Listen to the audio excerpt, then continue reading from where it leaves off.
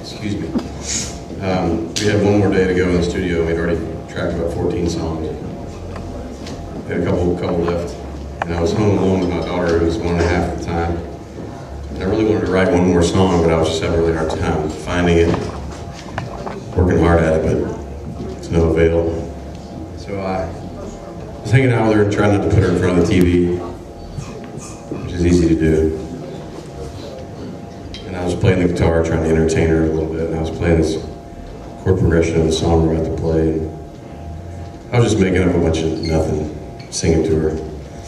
And then I sang the first line of this song, kind of on accident. And I was like, man, that's pretty good.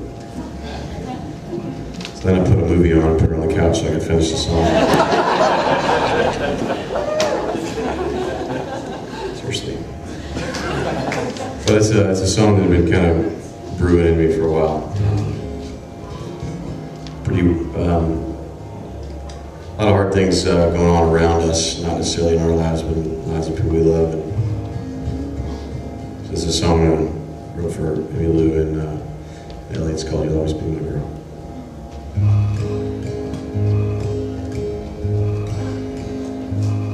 From the start of spring to the autumn leaves, and the summers and winters between,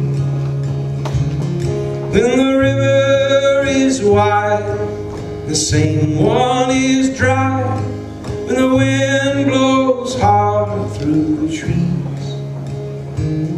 Even if we're dead broke, with no place to go, even when the shadows are strong,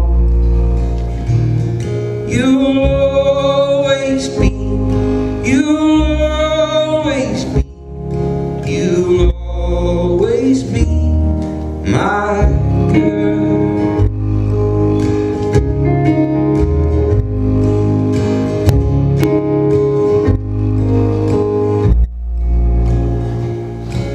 And the harvest is plenty, and it feels like it should, and the fruit is ripe on the vine.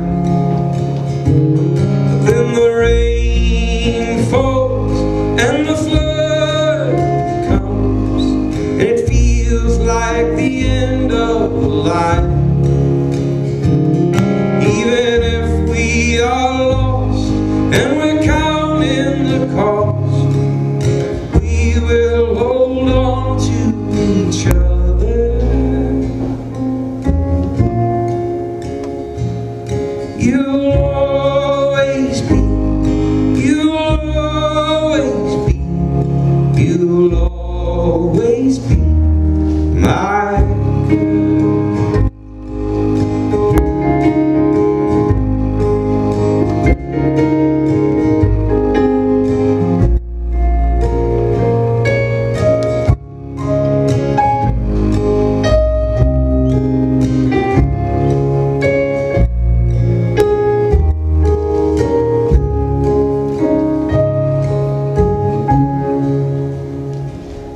You'll always be, you'll always be,